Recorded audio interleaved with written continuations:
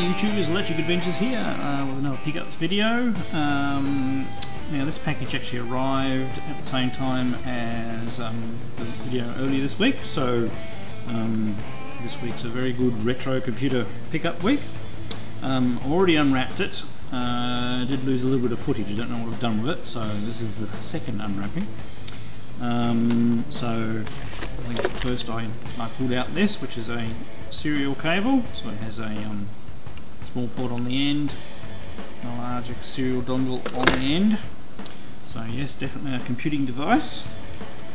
And here's the little beastie here. It's a unit brought out by Atari. Oh, focus problems there. So it's an Atari portfolio. It has the optional serial module in the side here. Press these two, so it's got two release tabs. And that comes out. Now, there's no cover. Normally they'd come with a cover. There's no cover to go over there. So just a bit of a look at the back there. Show the model number. Okay, camera's going crazy today. Model number 4. Gives you 300 milliamp 6-volt adapter on the back, which I have, plus it takes batteries. Listed as working. And here's the inside of the unit. It's actually got like a chiclet keyboard with slopey bits. It actually feels quite nice. It has a nice feel to it. It has a I think it's about 5 or 6 line LCD display. Now it does not have a backlight though, I'll point out, so it's probably going to be a little bit difficult to demonstrate it. Now I'll just get set up here. Now these were brought out, I mean it's basically an IBM XT equivalent, so fairly early in the IBM era. Off the top of my head I can't remember my dates, so I shall endeavour to look those up and add them to the video later. Okay, we just... Oops, it doesn't have an on-off switch either, so here's the machine. It can take batteries. There you go, so this is the system booting up. I'm sorry, we're not really going to be able to get it much clearer without getting reflection from the actual camera. So it comes up and it has various language options built in: English, French and German.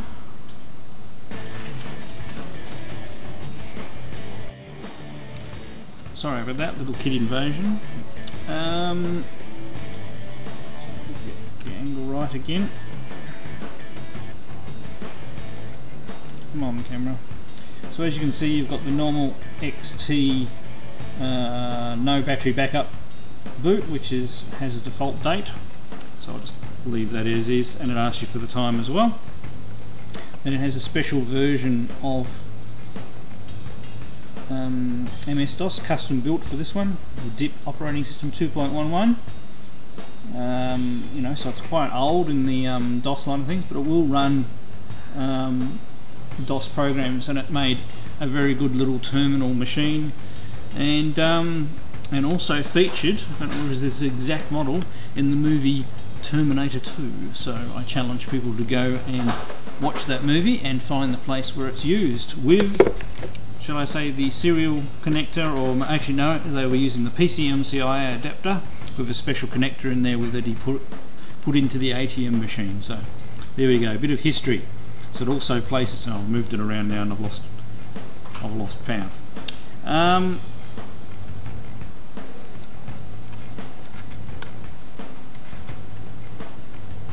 And it's actually my plug on the other end, not the plug on this end. So it's a little curiosity of a machine, an early portable that it was actually quite interesting and was quite portable. Now I'll dig some batteries out and clean the contacts up on the inside and get it running with battery, and a great addition to the collection. A quick addition to this video, sorting through the packages and everything like this. I have another package here that you know, doesn't really just need a video by itself, since it's printed material for the retro computers, but it's definitely related to retro computers, so it's best to go. What is turning out to be a big retro computer special. So we have some books, pretty much I think all for a computer I don't have yet, but I do intend to get at some stage. We have a pocket handbook with the VIC-20, a VIC-20 user manual,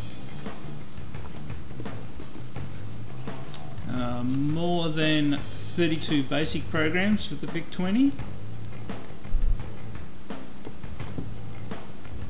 and a general book, Programming is Fun, a step-by-step approach to programming and basic for secondary students.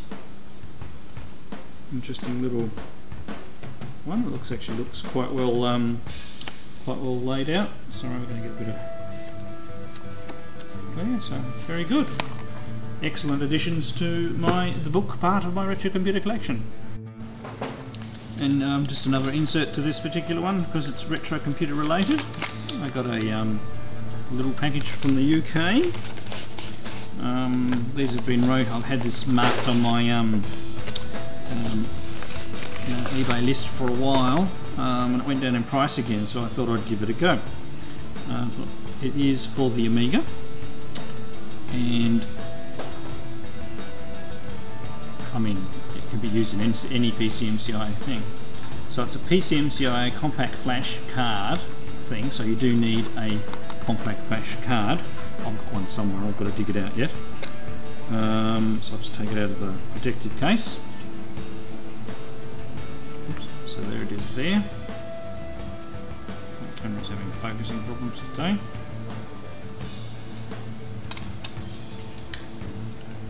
Right, it comes with the software. Right, now I have a hard disk in my 1200, so I will be able to install this on the hard drive and it'll recognise it from then on.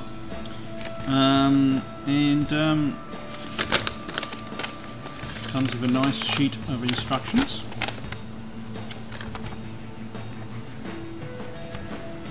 Questions and answers on there. So this is an older transfer device, but it really didn't cost much money at all, and I thought it'd be useful just for the time being transferring stuff from the PC to the Amiga, because I do have lots of floppy disks for the Amiga, but a lot of them don't work anymore, and it'd also be good for backing up what's already on the hard drive to something and transferring it to the PC a lot easier. So I won't do a demo of that at the moment because I'll need to find my compact flash card and the PC interface and everything like that. So if I wanted to, I'll do that. It'll be a long time before I put this video up. Alright, I'll catch you later.